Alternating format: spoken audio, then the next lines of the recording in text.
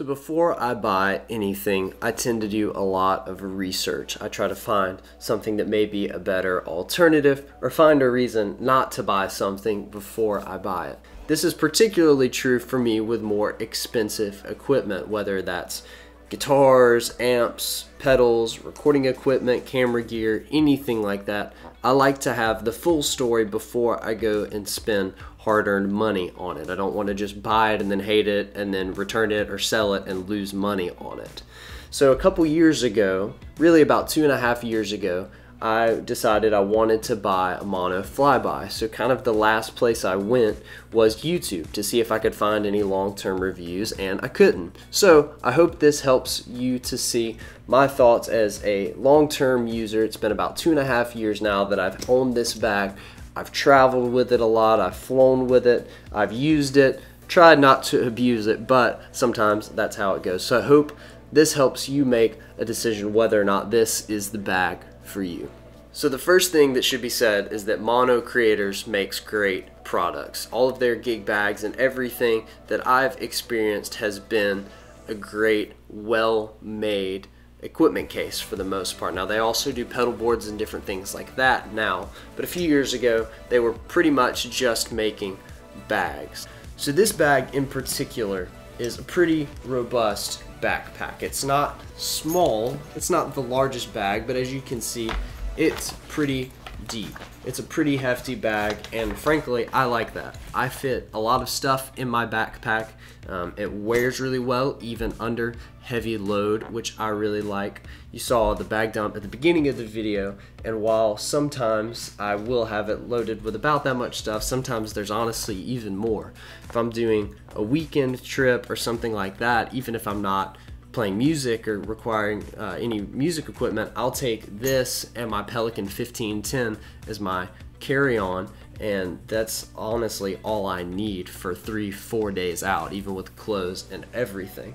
So this bag gets loaded down. So a lot of times I've even got an audio interface in here, a 15-inch MacBook, which would require even more cables. Sometimes I'll throw like an SM57 in one of the side pockets just so I can have a recording rig on the road if I need it or want to do some demos while I have some downtime. So this bag has handled that really well. It has these straps on the side which help you kind of keep everything nice and tight and compressed when you need to, or honestly, I've used this to hook on tripods or mic stands when I'm loading out of the back of my car and all kinds of stuff.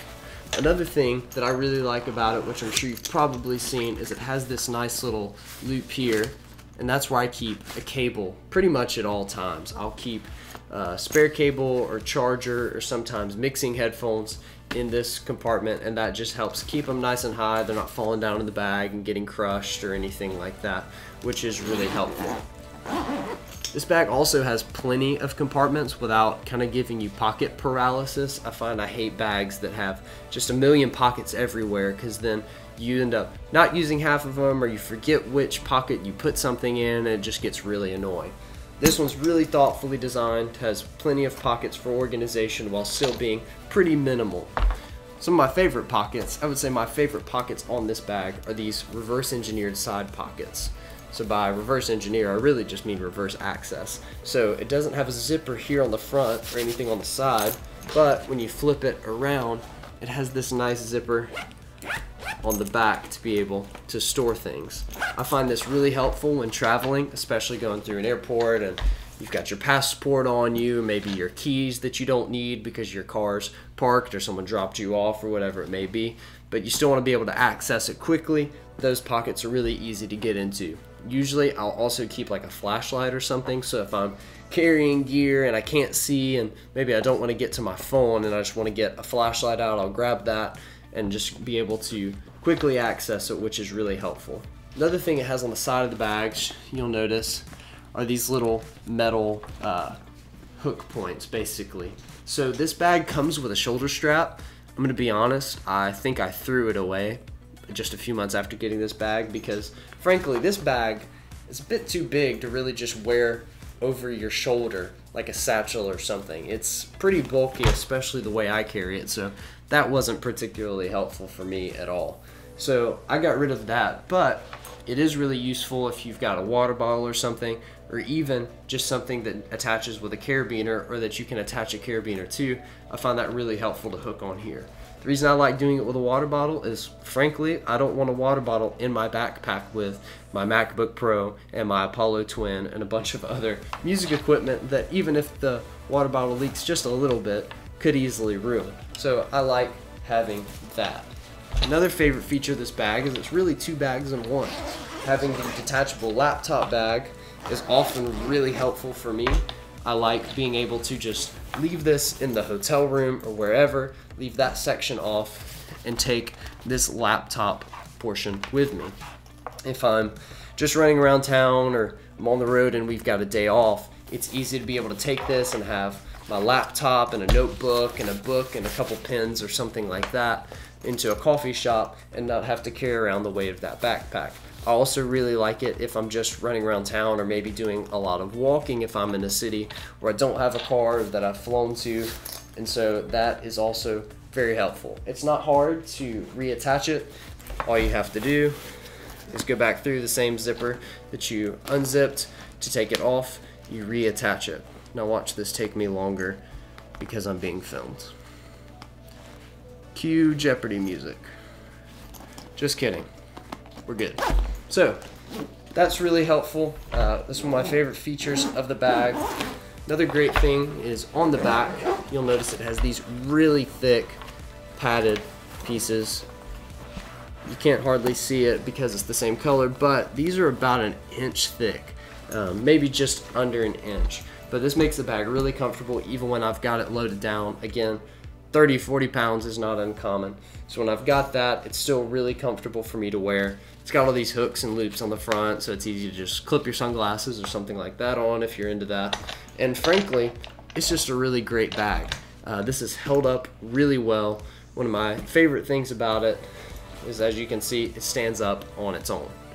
So I don't have to worry about it slumping over and being in a coffee shop and someone coming by and stepping on my bag because it's just fallen and is completely devoid of form or shape, which is really nice to not have to worry about. Now you'll see, even though I've had this for about 2.5 years now, it starts to slump a little bit, but it still stands up, which is more than I can say for any other backpack that I've owned, which is really nice to not have to worry about. That's one of my favorite things about the bag. Now here's the thing, this is not a cheap bag. Mono does not make cheap products. Mono makes stuff that is built to last. It's all designed in California. They're a great company. I met the guys at NAMM a few years ago, and even before I owned this bag, they were super courteous, very kind, very helpful when I asked them and bugged them about this bag, because I saw so many people at Summer NAMM in Nashville wearing it. I was just infatuated with it. I was like, why are so many people carrying the same backpack? There must be something to it. And I believe that there is. But again, this isn't a cheap bag. This bag is $229 upon the filming of this video, and that's not including tax or shipping or anything like that, which is a lot of money for a backpack.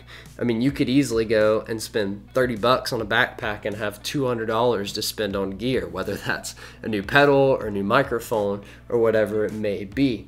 But that all said, I think the price over time kind of breaks down and makes it worth it.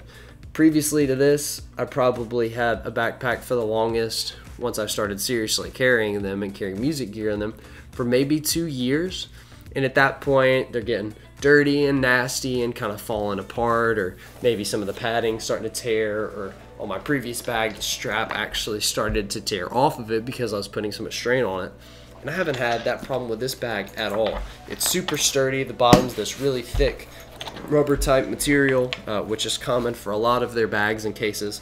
And frankly, this has been the best backpack I've ever owned. Even if I wasn't a musician, this is something that has been a worthy investment sheerly because of the quality. Again, $229 is a pretty hard pill to swallow, but if everything about this bag speaks to you, maybe you think it would be a good investment for you, I'd encourage you to just save up the money.